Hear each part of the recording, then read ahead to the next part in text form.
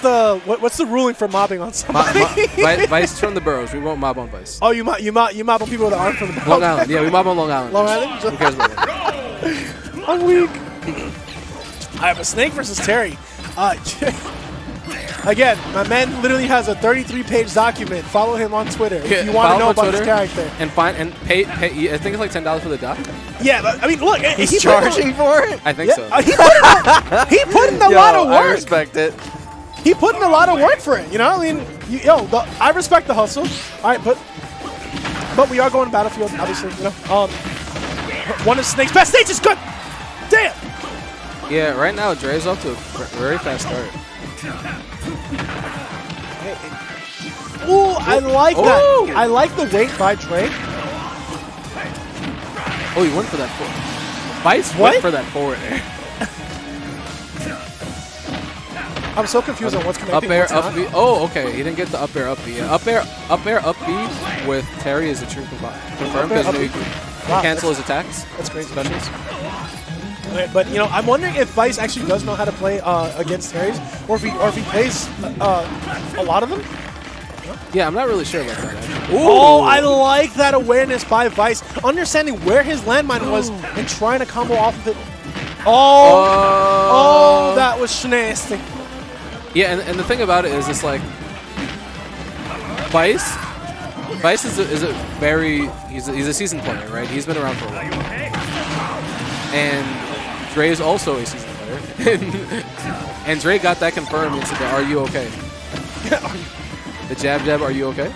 I like that, using the neutral air to actually just kind of make sure that he gets hit, as opposed to trying to go for the upper.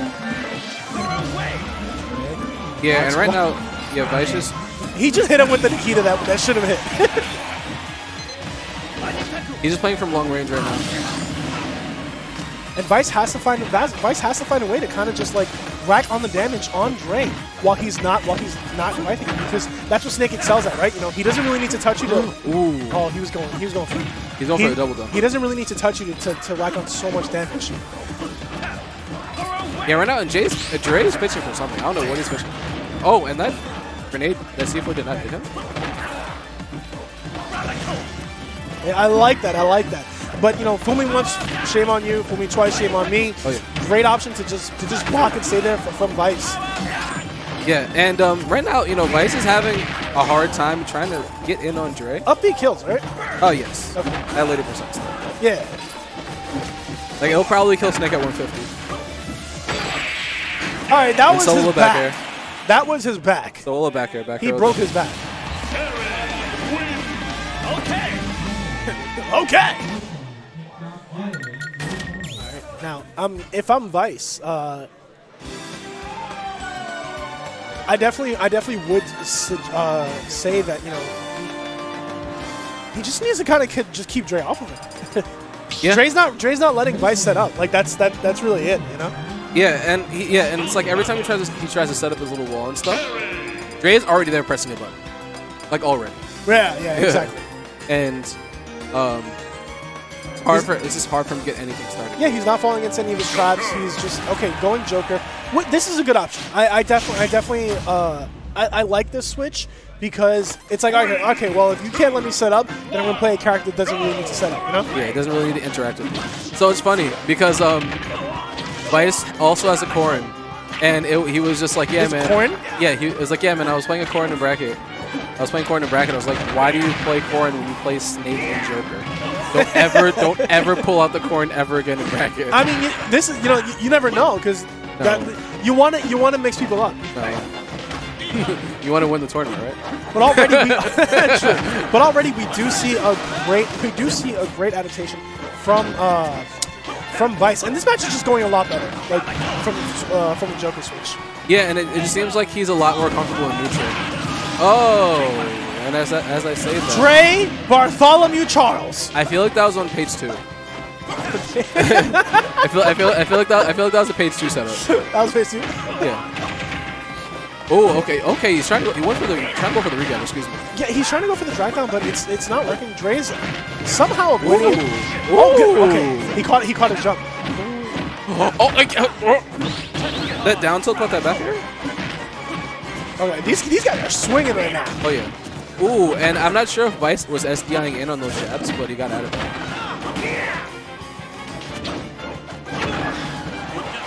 Yeah, and Vice actually not getting a lot out of that Arsene. Great wait from Dre to actually just like delay that back air to ensure that it hits. He's playing this matchup so masterfully right now. Yeah. He's definitely taking his time against this one. And you notice Dre's not really, like, for the most part, he's not really doing any moves that are putting him in a disadvantage. Like, all of his moves are, like, are doing something, you know? Yeah, all his movements and his moves I think are purposeful. And he's not really overextending much. Look at that pressure. Wow, that jab power dunk took out most of his Arsene. I think we found the answer, guys. Yeah, no, that's not happening. Vice struggling to take this last stock, and without Arsene, Joker can't, like, he can kill, he does have his setups, but that's the thing, he just has to rely on his setups or his powerful smash attacks, you know? It's not like a raw hit, it's going to kill you, like, unless it's the back end ledge or something like that, you know? Right now, Vice has a chance. Yeah. Ooh, and the patience coming out from Vice. For sure, and Dre landing aggressively because he knew that Vice wanted the next rag down. Okay. Okay. Oh, okay. You know what? Okay, Vice started to move there at the end. He did. I feel like he went to, like, he just knew that he wasn't going to spot dodge, so he just went for it. Okay, so I believe we are switching up, correct? Yo, why is Jewel here? I don't know.